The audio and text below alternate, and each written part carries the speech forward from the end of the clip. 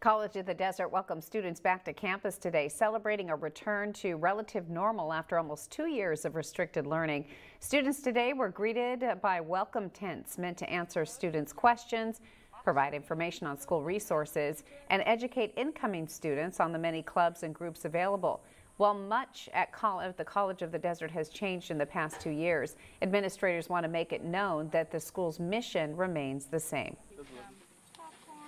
Really, College of the Desert is here for a variety of different people.